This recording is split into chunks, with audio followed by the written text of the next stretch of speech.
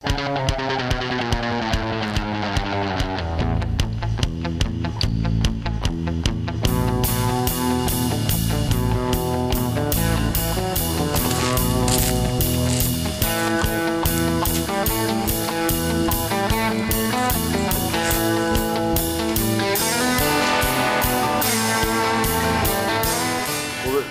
Von Dutch bus was at every movie set that Steve McQueen ever did, with the exception of it was never in French Guiana in South America for Papillon, but it was on site at every movie that he did, including the Reavers. He built the Winton Flyer.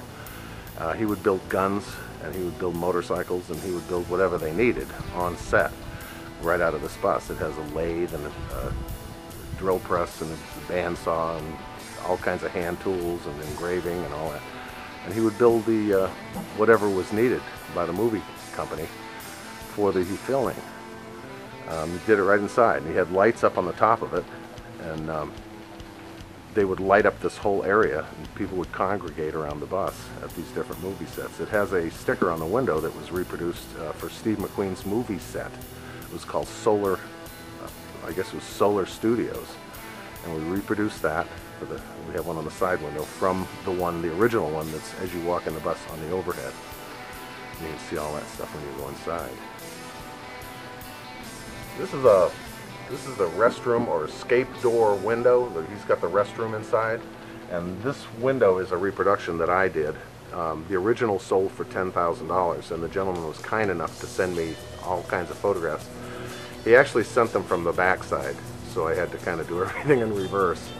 But it's got all the same characteristics of the one that Dutch did. It's got the flying eyeball, and it's all measured visually so that it's as exact as I could get it.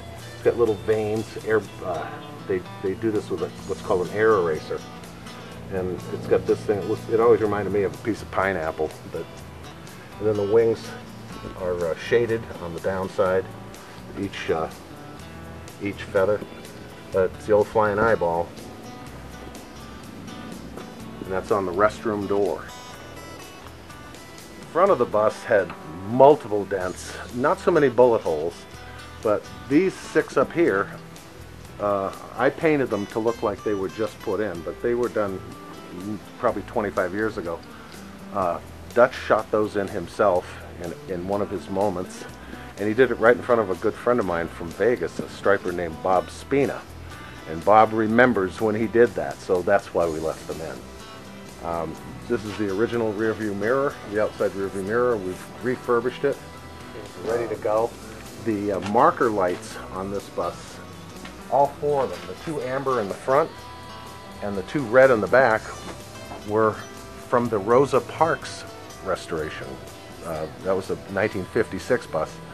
The only difference was the bezels that hold these lights in are cast iron, and the Rosa Parks bezels were aluminum. Okay, we're rolling. This is a sign that we heard of and from several different people that Dutch used to put out when he was available to do pinstriping. We've never seen the sign, but this is Alton Gillespie's rendition of the hand-painted sign. The 4 little bent pieces of metal on the corners were on the bus, so we made the sign to hold that in. He hand painted it, and then we've aged it and weathered it on an old piece of plywood, and this is Alton Gillespie's rendition of what the sign would have looked like, hand painted by Dutch in a style that he used to use. He also did the lettering on the other side. He laid it all out, and I actually finished the lettering. And for the sake of this video, I'm going to explain. There was a lot of bullet holes, probably 30 high-powered rifle bullet holes through the side of this bus. There was a crease that ran through the door all the way down the side, and we took it all out because I know this is going to be scrutinized by all my peers, number one, but by everybody in the industry. I was told by Dick Odette, who was Dutch's one of his best friends and drinking buddy when he was at the river bottom in Tempe, that I made the bus too nice. So I left a couple of dents in the other side. But you can see how it's nice and straight. We have this side There were bullet holes all through the side of this thing. They went through the electrical panels. They shot through the windows. This had several bullet holes right through here. But now everything's clean. Everything works. We built this panel. A friend of mine that builds race cars built this panel for me, as he did several others on the side. Some of them are Zeus fastened, which I don't believe Dutch did any Zeus fastening when he did this, but for the sake of cleanliness and to wrap it up the way he would have done, and that's what this whole thing is about, is doing it the way he would have finished it. Dick said I made it too nice, so we left 2 dents on the other side, and I'll show you those later.